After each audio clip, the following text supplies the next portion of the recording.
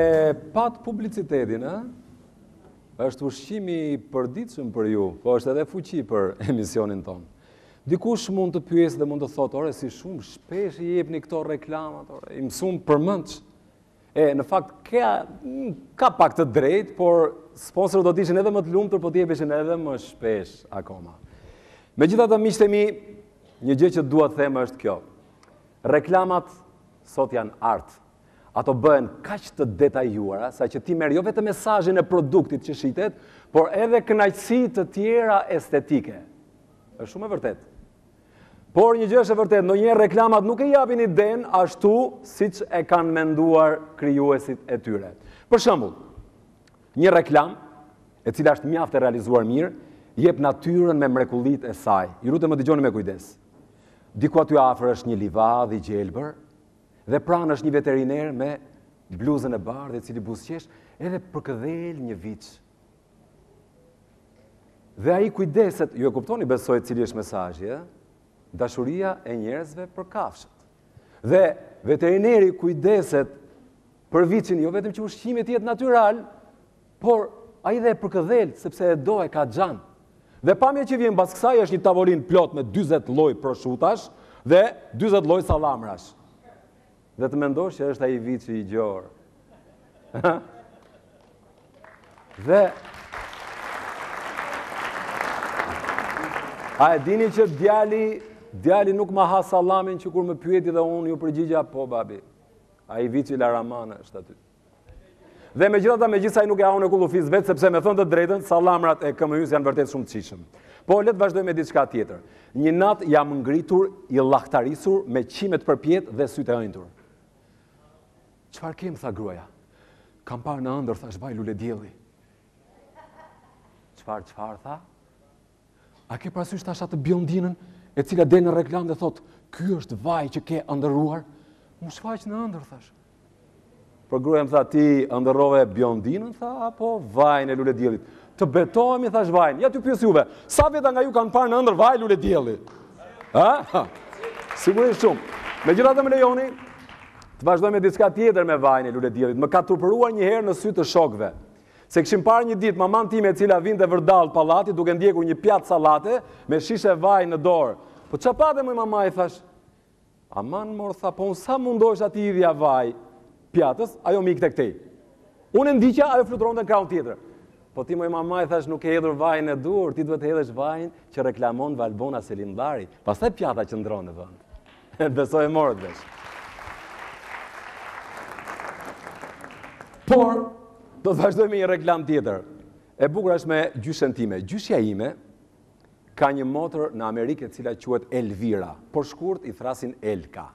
Ju e keni parasysh atë reklamën, e keni parë atë reklamën që bëhet fjalë për produktet ushqimore dhe çdo 10 sekonda del një vul nga Elka. Elka, nga Elka. Gjyshes ime i mbushin syt me lot, sepse i duket sikur i thot, ket fala nga motra, Elka. Dhe vazhdon, nga Elka.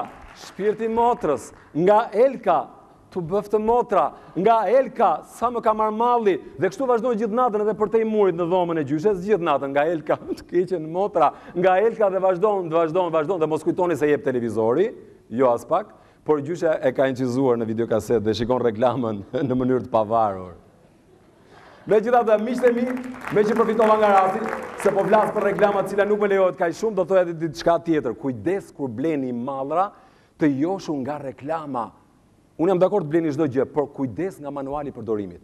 Mora vesh që do dilte 2 shek me ajër, me vrap usula kapa telefonin dhe mora në telefon kompanin. E porosita 2 shekun, sa mbylla telefonin, dang gradera.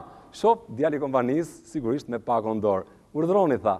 Faleminderit shumë, thash, dëgjoj dhe filloi të më tregonte instruktazhin. Jo, i thash, faleminderit, ik sepse e di, do ta vazhdoj vetë, do të merrem vetë me këtë. Jo, po doja thoya ke faqe Emanuel, të lutem, faleminderit shumë, jeni shumë korrekt, i thash, mala se vazhdoj vetë. Iku, hapa pakon, ndeza me një herë pompën dhe fillova të fryja gjithë kënaqësi dyshekun. Fry, derisa u bë si ballon dhe një moment më fluturoi si tullumbaz nga dritarja. Mbeta me libër në dorë dhe sigurisht e hapa dhe pastaj mora vesh se ku kisha gabuar. Kështu që kujdes, shikoni manualet.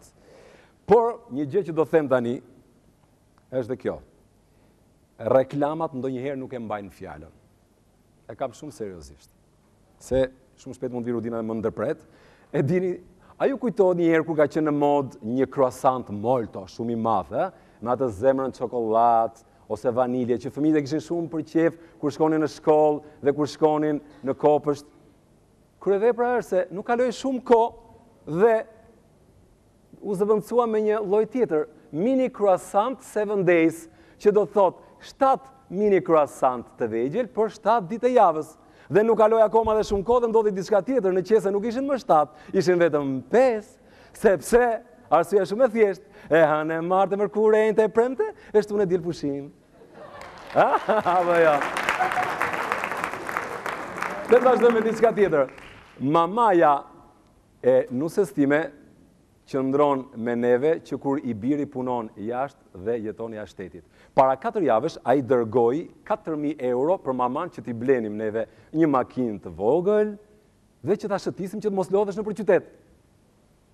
Dhe mamas i është ngjitur keq në mend, dhe ajo që doja thoja tani dikush është, ka ca reklama që nuk janë për ne miq. Dhe mamaja ishte ngulur në kokë një reklam të cilën e shikonte 20 herë në ditë dhe bëi fjalë për BMW X5. Moj mama i thash, po është e shtrenjtë shumë. Po mama e tha, po nuk ka problem, tha, edhe në qoftë se nuk te projnë shumë lek, halla dhe ka makina. Moj mama i thash, po bën 65.000 euro, është më shtrenjtë se apartamenti, a merr vesh? Nuk më besoi dhe mori telefonin dhe foli vetë me kompaninë. Dhe ata folën. Po, kemi dhe një zgjedhje shumë të leverdisme për ju zonjë. Është një zgjedhje shumë interesante, është më e thjeshtë si model dhe pa shumë opsione dhe kushton vetëm 29.900 euro. Dhe që ta dini miq, para 3 ditësh i bleva një Golf 3, mamas.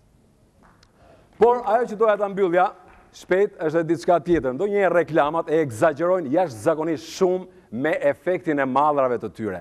A keni para të reklamën për atë kosin e frutave ku 2 fëmijë kthehen nga futbolli dhe babai ndjek nga mbrapa si psikopat. E keni vënë re? Sigurisht babai ka ngrënë kos frutash dhe kryevepra është që ai ka fituar energji të reja maskullore. Ç'ndodhi? Gruaja më vendosi në shtëpi 4 kos frutash për dark. Hënga të parin, të dytin, të tretin, të katërtin, më vinte gjumë.